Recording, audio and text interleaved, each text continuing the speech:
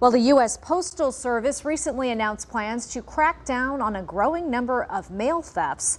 In today's Legal Lens, Fox 2's Jeff Bernthal asks Brown and Crouppen attorney Andrea McNairy about the penalties for stealing mail.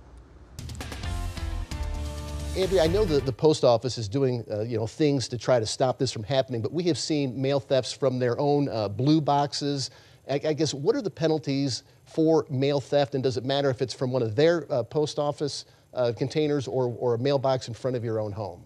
Interesting fact, Jeff. So your mailbox at your home belongs to the U.S. Postal Service, even though you may have bought it and installed it. So whether someone is tampering with mail from your own private box in front of your house, or it's at the post office in one of the big drop boxes, it is a federal crime.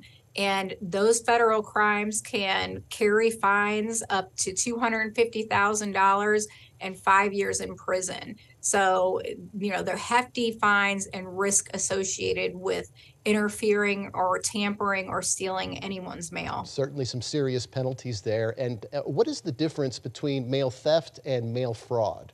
So mail theft usually involves stealing or taking any posted item like packages, postcards, letters. Usually does not involve force. Whereas mail fraud is where somebody uses the U.S. mail to carry out a scheme or to plan an unlawful way to obtain money or anything else of value. Both are federal crimes and both carry the heavy fines and penalties and jail time that we discussed. People may not realize it, but those are serious crimes. They definitely are. All right, Andrea McNairy from Brown and Crouppen, as always, we appreciate your insight. Thank you so much. You're welcome.